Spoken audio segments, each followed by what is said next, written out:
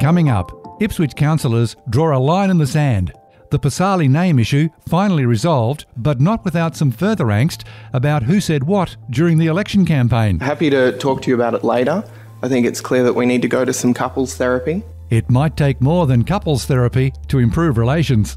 It's Tuesday, July 12, 2022, and I'm Alan Roebuck. Welcome to Ipswich Today, which acknowledges the traditional custodians of the land on which it is produced and pays respects to elders past, present and emerging. This podcast is supported by Kinetics, people-powered web hosting trusted by Australian businesses since 1999. A second special council meeting this month, held on July 12, has reversed the June 30 resolution to reinstate the Pisasale name on a bridge and road, which itself overturned a previous resolution last December to remove the name. From the July 12 special meeting, Mayor Teresa Harding. While it's my personal preference to conduct more casual meetings in compliance with the Local Government Act and regulations, others have indicated that meetings can be an intimidating space.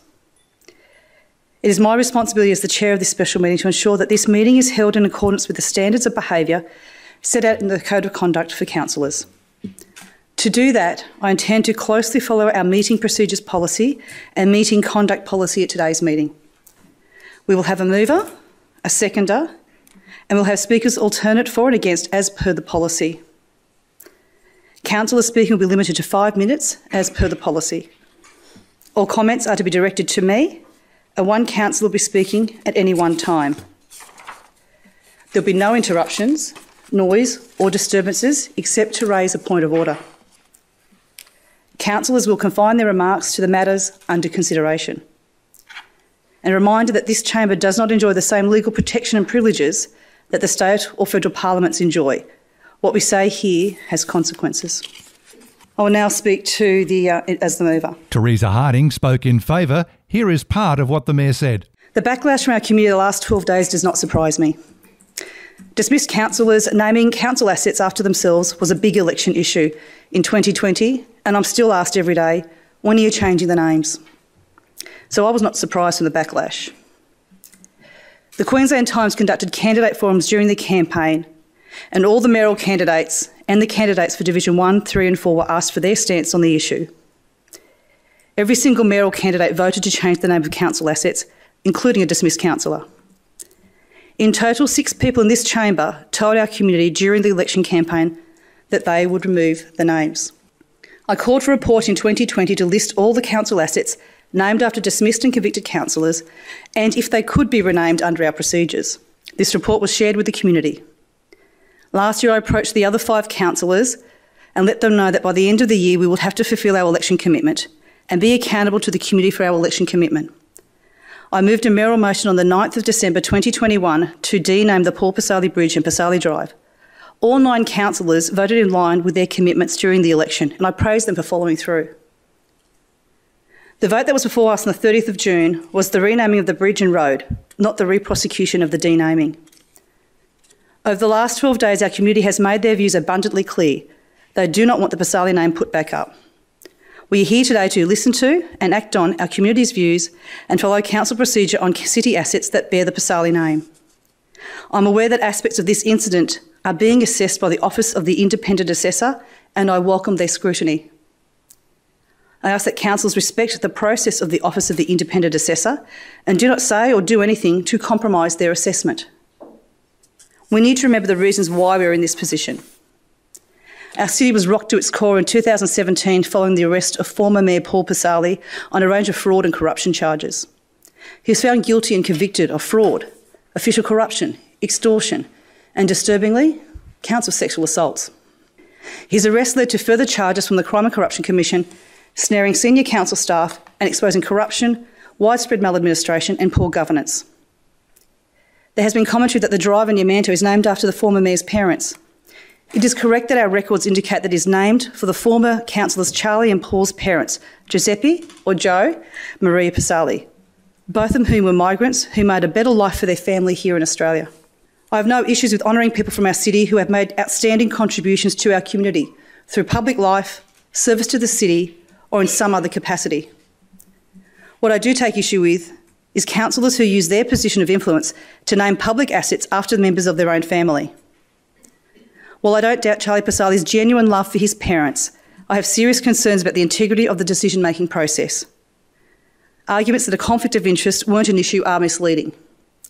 The Local Government Act at the time of the decision required councillors to make material personal interest disclosures when dealing with matters involving direct family members gaining a benefit. Clearly, when nominating his own mother and father for the honour of having a street named after them, this would trigger a material personal interest disclosure from Charlie Pisasale. There appears to have been no such declaration at the time, and I note that Councillor Paul Tully was the Planning Committee Chair at the time.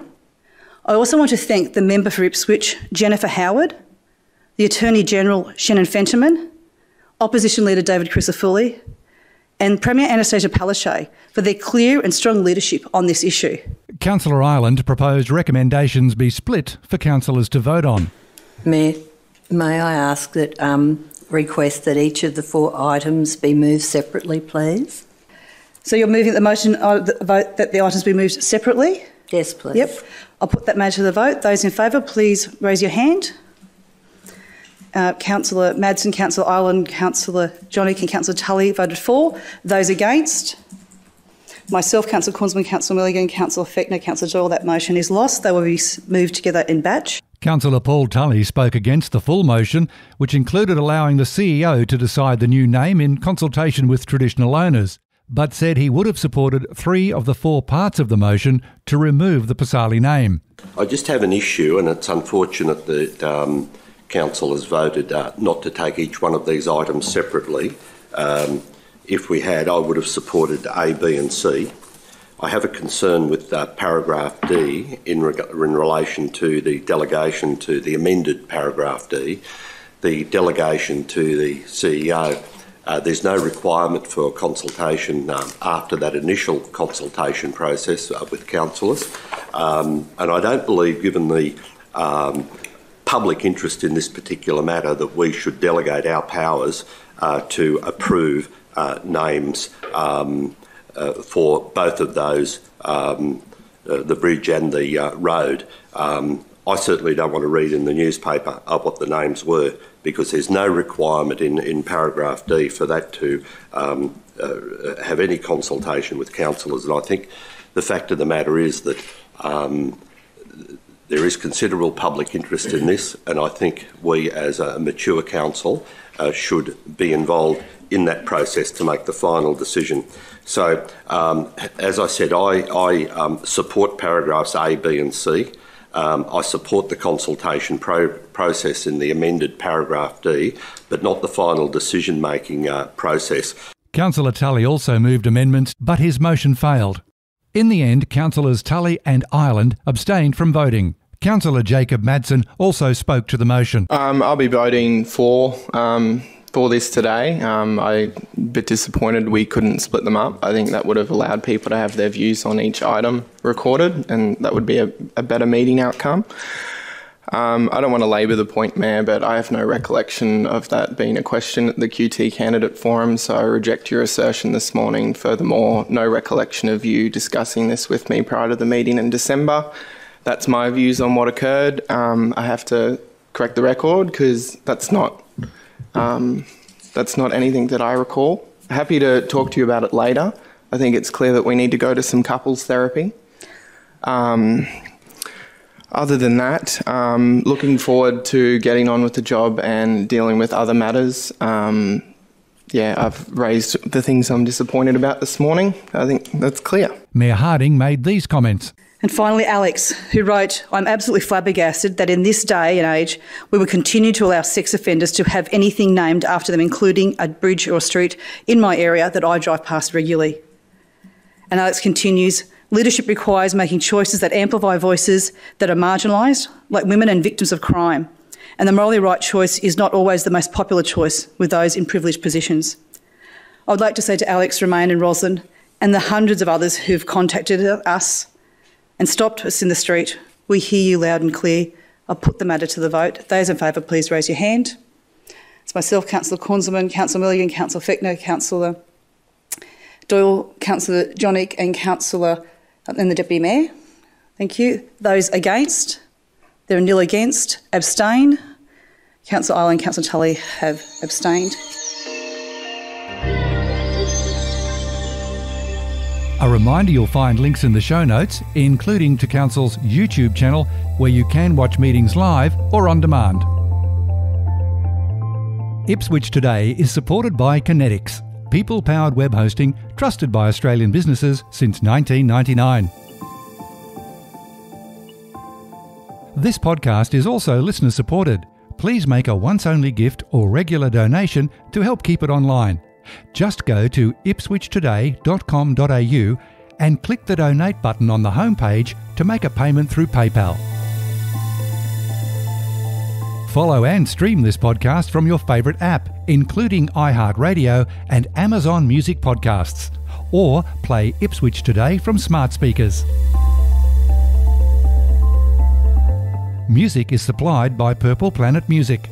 This is Alan Roebuck. Thank you for listening.